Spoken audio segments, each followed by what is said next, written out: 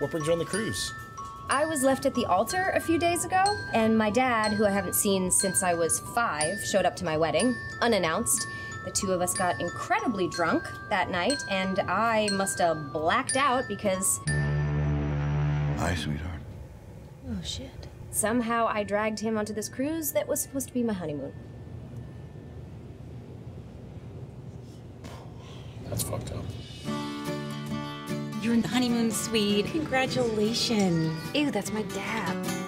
I'll be back in the office on Thursday. I'm leaving early because I don't need a vacation.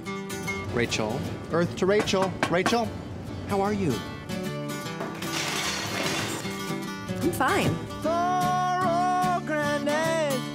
I laughed at all his words. Are you gonna go on pretending you're still fine with what happened the other day? I don't really care what you think, and I don't need you or anyone else worrying about me. She hates me. Frankly, I can't blame her. I've been a therapist now for 4 months, so I want to give you my professional opinion for free. It's all your fault. Thank you. I have to learn just like me, and that's the hardest way. I did not want to end up alone. Fear of loneliness is a very powerful thing.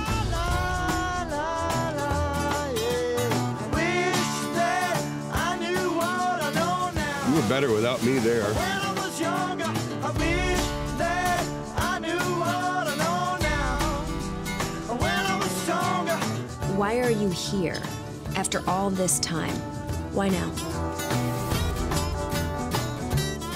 Rachel! Rachel! Rachel! It's Dad! Oh my God, Harry, you're insane. Thank you. Yeah, we'll see great you to, later. good hanging. Great.